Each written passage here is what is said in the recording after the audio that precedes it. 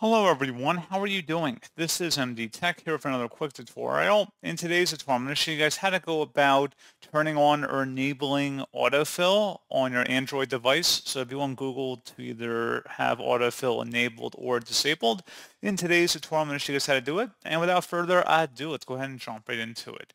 All you have to do is swipe up on the home screen, and then you want to go down and select the settings gear button. Go underneath the security and privacy tile, and then scroll down and select under other settings where it says more security and privacy. And then scroll down again.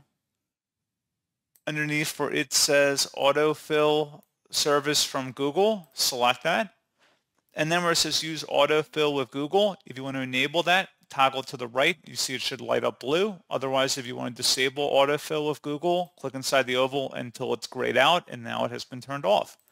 So pretty straightforward process here, guys. And as always, thank you for watching. I do hope that I was able to help you out, and I do look forward to catching you all in the next tutorial.